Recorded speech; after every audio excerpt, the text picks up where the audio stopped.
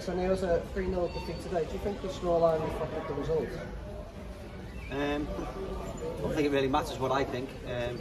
We lost 3-0. Another harsh lesson after the lesson we learned last Saturday. I thought shape-wise we've done really well. Organised, they had to change their shape because we were playing around them at times. We keep making the same mistakes. You know, there's a long ball coming in the box, throw in just before half time, and then second goal's a big, you know, a long kick from the goalkeeper. You make mistakes like that at this level, you get punished. And we've learned another harsh lesson. Generally, I thought we played really well. You know, generally in the game, we had opportunities. How many chances we've had edge of the box? We had, you know, we must have put about 12 balls in the stand. We've had opportunities in the box. We haven't got a shot off. Overall, performance-wise, again, like I said, it was good, but we've lost 3-0, so it doesn't really matter.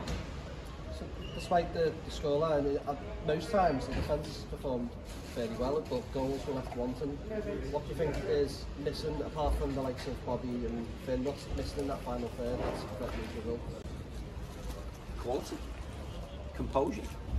We've just come to Scunthorpe, and I don't know, but in my head we've probably had 7 or 8 opportunities from the edge of the box under no real pressure, and you don't really see it because the keeper's not made the save, or we've not hit the post, or we've not. And we must have peppered the stand. You know, even late on in the game, we've had opportunities to work the keeper, and we've not worked the keeper. We don't win football matches if we don't work the keeper. Our keeper has been really worked in the game. We lost 3-0, so that's the difference. You just talk about the substitutions and just try to end on some like positives. Like in the last 2 games, like Jack Woodman especially has made like an impact coming on for the last half an hour. And then you also gave 2 defenders someone else after maybe, I don't know if you felt that the scoreline was beyond us. So how like important is it to get these young players? And it is a young squad, like the minutes when we need them. Yeah, it's not. The bit for me is the opening 2 games. You're up against obviously Oxford, who moved the ball, and up against Scunthorpe away. So what you need to try and do is make yourself tactically as strong as you possibly can. And I think we've done that in the 2 games. And I give every credit to the lads. The way they've worked off the ball, out of possession. Christy Montgomery today for me, outstanding.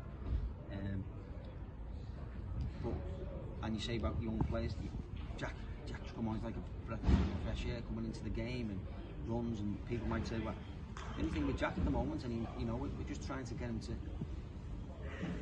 tactically, you know, learn the game. Don't get me wrong, these 2 games are very tough tactically, but maybe the next 1 or 2 won't be as tough tactically. So what you've got to do is, I've got to manage the players as well, about, you know, the youth, where they play. He's come on and done really well in terms of the fullbacks being changed. I thought they were tired, 2 of them, so we had to change them. And obviously we just needed to get.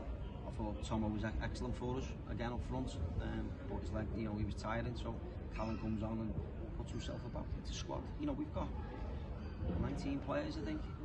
Obviously 17 available to us and two injured.